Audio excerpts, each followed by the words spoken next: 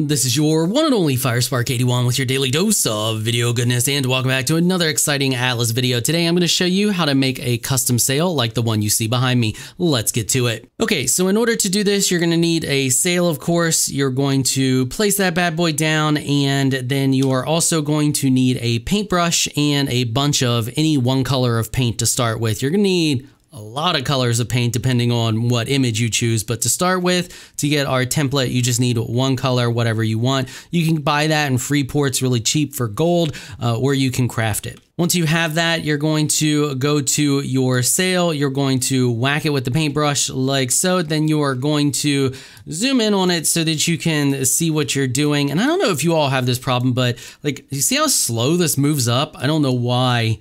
I have no idea why it's so slow, but just get it to where you can see what you're doing. That's really all you need. It doesn't need to be like perfectly centered. Select whatever paint you want to use. We're going to use green just because it doesn't really matter. And hold down Shift, and then you are just going to paint the whole flag. Okay, green didn't want to work, so we're going to use yellow. So you're just going to paint the whole flag and try to get it as complete as you can, because it's going to allow you to work with your template much easier. So we're just going to go through here, and I'm just going to paint the whole thing real quick. And then once you have most of it done, you're going to want to tilt it just a little bit so you can get behind stuff, because you won't paint, like you can see, we didn't paint where the mast was. So we're going to go ahead and continue to paint up all of that.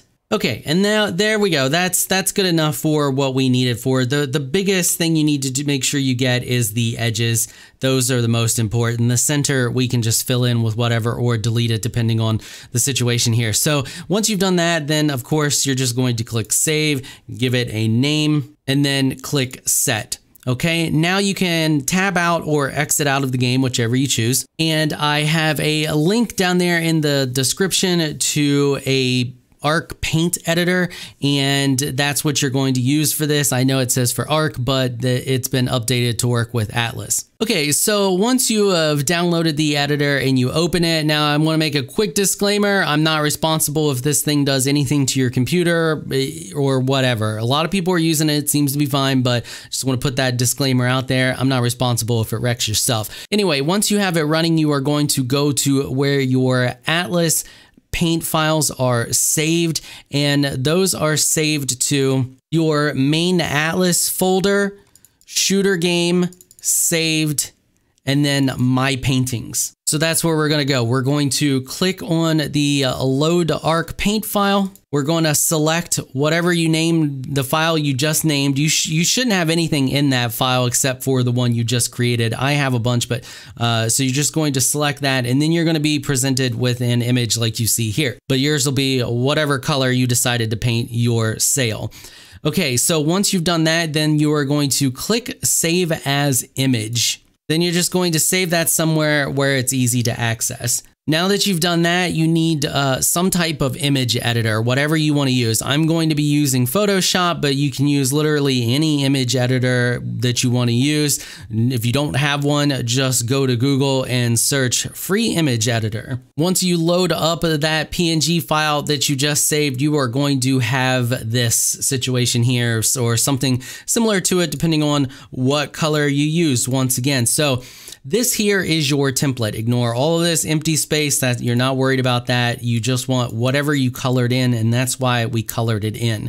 So what I'm going to do now is I'm going to select that area, and then we're actually going to delete everything out of that, because that information we don't need. We just needed to know where the bounding box is for it. So we can just go ahead and delete all of that out of there. And now what I'm going to do is I'm just going to put a small stroke around that so we can see our bounding box. So that's the area in which we need to keep our painting in. So now I have a skull and crossbones. I'm just going to drag that over. I'm going to scale it down. Once again, you're going to need a tiniest bit of image editing skills in order to do this.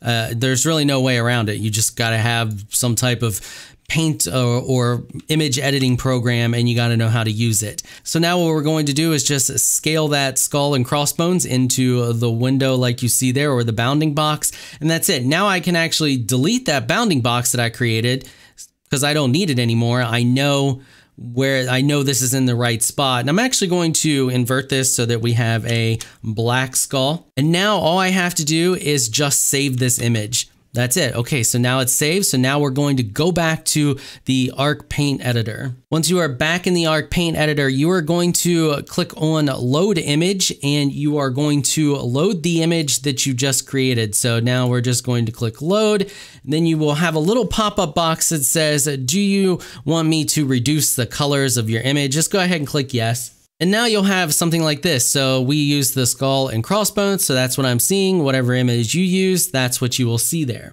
Now, I was running into an issue and I figured out how to fix it. If you just save the Arc Paint file at this point, you may have some issues. It may not turn out the way you want. I found a workaround, and that is just clicking on where it says limit colors. And that's going to give you a little pop-up box like you see here.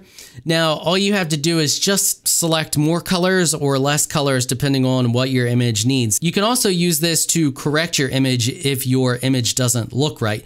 Our image looks fine. We just have a lot of extra colors that we don't need. So what I'm going to do is just go through and remove all of those colors so that I only have black and white, because we are doing a black and white image. Once again, if you have multiple colors in your image that you're using, you can go through and just select ones that are close to it. So for example, if you have pink and this pink isn't selected and it maybe has this one instead, or it maybe chose purple, you can just click the pink. Once you've got all of your colors, you want to click update image so that it updates your image. And then after you've done that, your image looks right, it's all good to go. You are going to go to where it says save Arc Paint file, and you're going to save that to where your template file was saved. So in your Atlas shooter game, saved my paintings. And then you can just name it whatever you want. If you want to keep your template file, you can do that, give it a different name. If you don't care, you can just save it over top of your template file. Okay, once you've done that, then you just go back into the game. So here we are back in the game. We have our orange sail here, or yellow sail, whatever color it was I chose. Now we're going to go to where it says load paint from this type. And then we're going to click our tutorial here, and you can see there it is. There is our skull. It's going to cost us 14% black, 10% white. Now all we have to do is click load painting, wait patiently, and that's it. It did it. Now we can exit out, and there you go. Now it works the same way with larger sails as you see here. All we have to do is do the same thing. You would do all three.